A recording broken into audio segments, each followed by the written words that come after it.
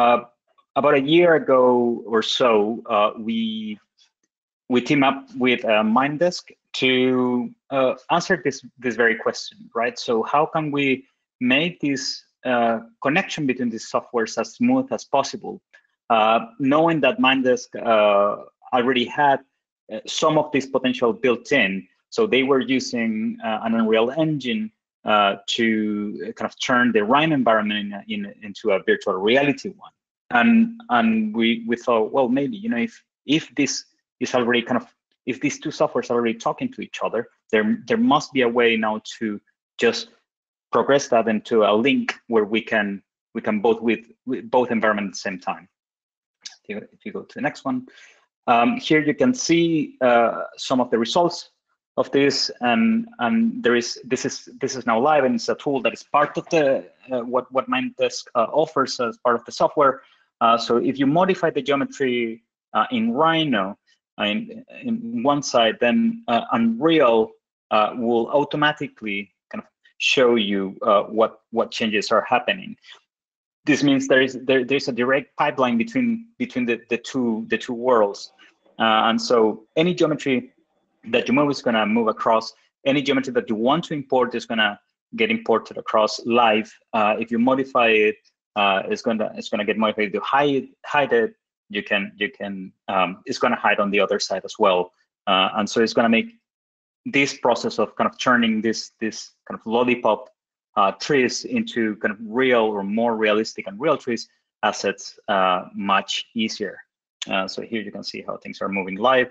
And another thing that is very interesting is that most of the people that engage with Rhino in the studio not necessarily understand how Unreal works. You know, so here there is a view link where you can actually control the viewport in Unreal directly from Rhino.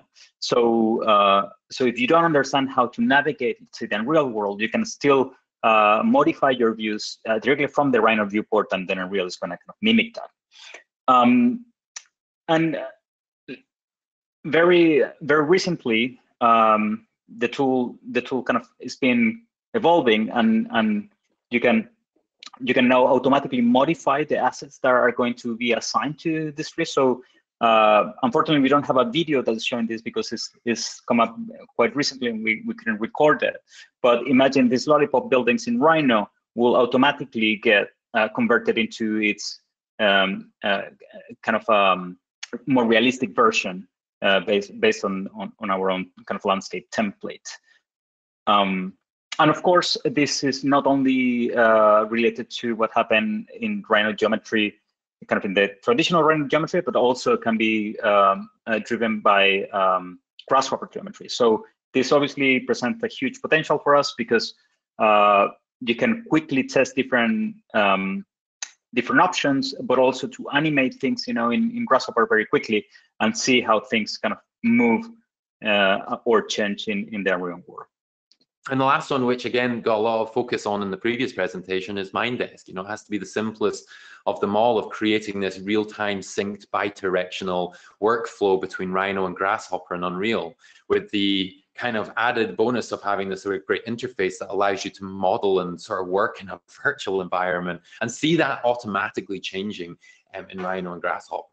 So in general, you know, we're really excited about the way that the industry is approaching this sort of problem of data aggregation and sort of bringing the, not just for the Unreal Engine, but for the entire industry. And we're happy to be a part of that. It's a question for you, Silvia. How do you quickly replace the bubble trees from Rhino with Unreal Engine, with the Unreal Engine tree asset? Would it replace all objects at once, or is it a kind of a more manual process? So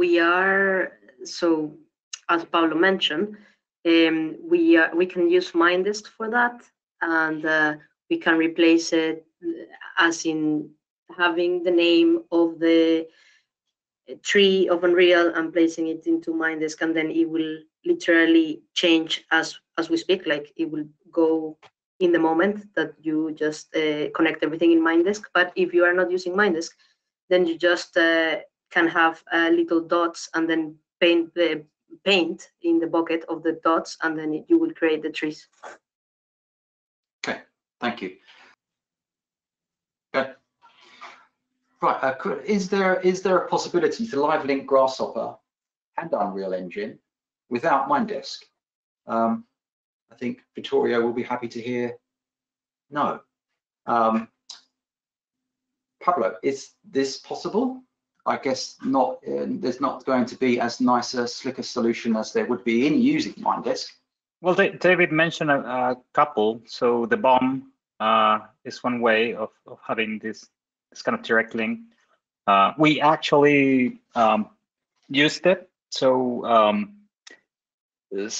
yeah, we had a kind of a mini project going on at some point with Weir-McCall in trying to test it and trying to develop it with them. And so that's one way of doing it. And you mentioned Speckle as well. I haven't tested, you know, the connection with Speckle, but it seems like it's doing it as well. So I mean, this again. Oh, and Rhino Insight. Sorry. Yeah, and Rhino Insight. I think this is what I was really trying to get at with these different solutions is they require different levels of expertise and knowledge. You know, Speckle and the BHOM, you know, they are great, but there's a lot of sort of understanding that you need to get around those tools in order to use them. Whereas, you know, what we see being done with Mindesk is a very simple, quick, sort of efficient way of doing it, you know, an out of the box type thing. And Rhino Inside, you know, requires knowledge of Visual Studio and U#. So I guess there's lots of different solutions on how to get this real-time bi-directional link between Rhino and Grasshopper and Unreal, but it really depends on your knowledge in the area on which solution is the best one. And you know, I think they're all great. It's just, it all just depends on the kind of use case that you've got and the experience time that you have to invest into them.